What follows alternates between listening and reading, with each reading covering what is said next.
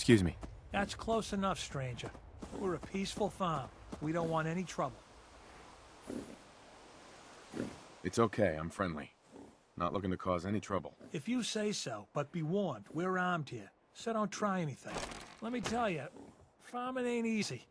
Out in the field all day, every day, and every minute of it spent watching your back.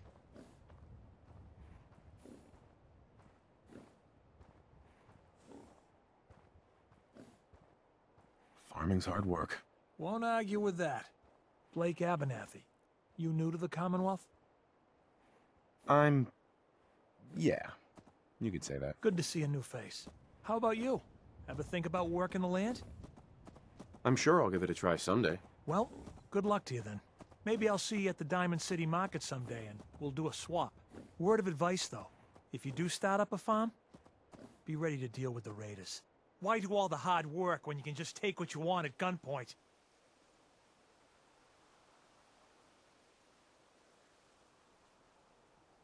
So stop crying about it and stand up for yourself. Son, you must be new to these parts. You don't stand up to raiders. Not if you value your life. Last time those raiders hit us, my daughter Mary tried to stand up to them. Now she's buried out back of the house. Only 21 years old. That's why we need the Minutemen back. And the sooner, the better. There's nothing worse than losing a child. Believe me, I know. I'm sorry to hear you say so. I don't have much to offer, but those raiders that killed Mary, they took her locket too. It's been in Connie's family for generations. If you could get it back, it'd mean a lot to us. Don't worry.